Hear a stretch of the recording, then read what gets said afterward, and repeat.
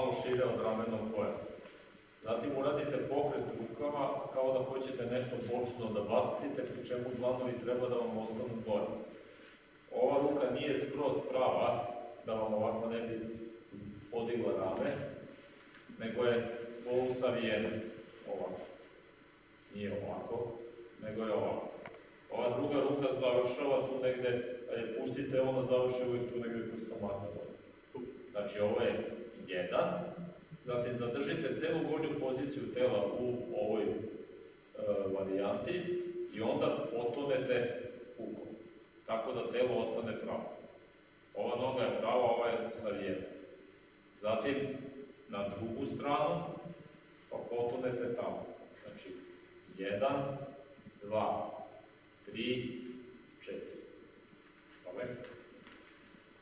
1, 2, 3, 4, 5, 6, 7, 8, stop. Prvi test, bočno odavde, pravo tamo. Ovo je dobro. Ako slučajno ne možete da se zadržite u toj poziciji, zatvorite oči i probajte ovako gore dole na prste, a da ne menjate poziciju tela. Uradite pokret rukama, rekao sam, ceo gornji deo stoji i onda tone telo. Nemojte da radite ovo. Uradite ovo, pa kad treba potone telo, još rukama ovako dodate dole. Ruke ne idu nigde, znači ruke odu dole toliko koliko potone telo, ali gornji deo tela ne menja poziciju, znači nema ovako pokreta. To je kao ovo. 1, 2, 3, 4, 5, 6, 7, stop.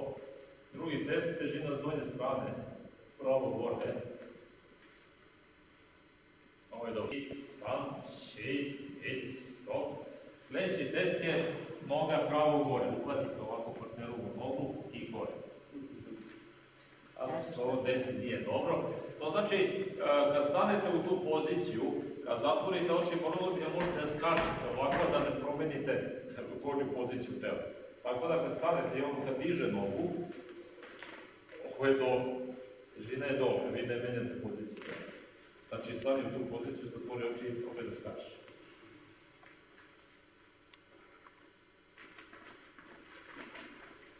Vidite, ovo se uspravio, vratio se nazad. Ti stojiš, skoro da stojiš u kibadačiju.